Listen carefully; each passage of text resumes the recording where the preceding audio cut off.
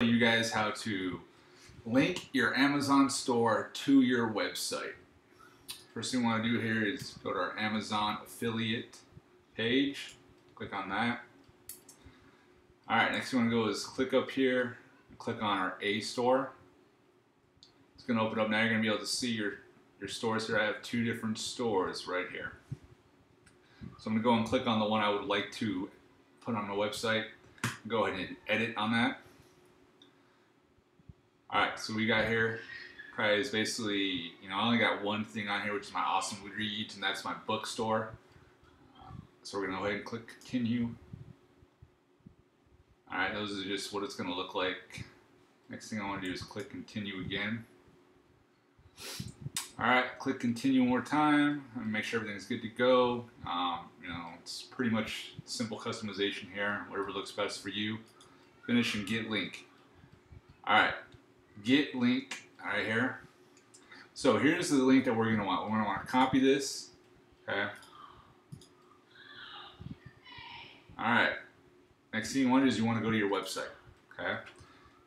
And I have a WordPress here, so I'm just going to click on my dashboard, dip in here real quick.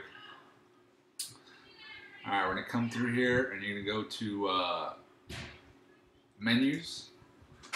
Okay, if you're rocking a WordPress website, this is going to be pretty simple here. Okay, you're going to go down to links.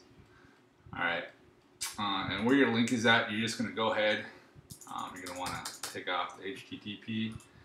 You go ahead and paste that in there. Okay, and then what you're going to do is link text. Okay, so whatever you want to name it. I'm going to hit store,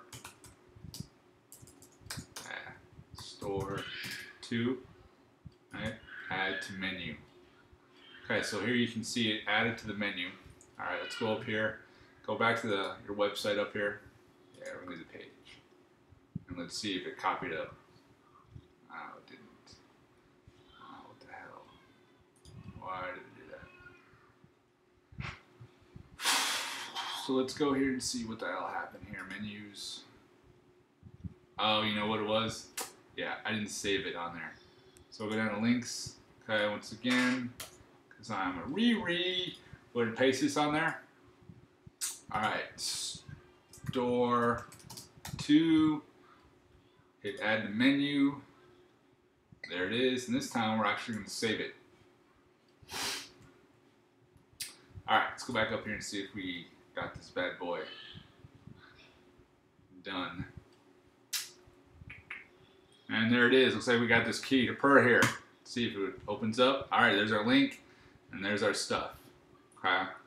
Alright, so that's how you basically get your link to your website. If you guys have any questions, go ahead and hit the comment box, and I will get back to you. Have a good one, people.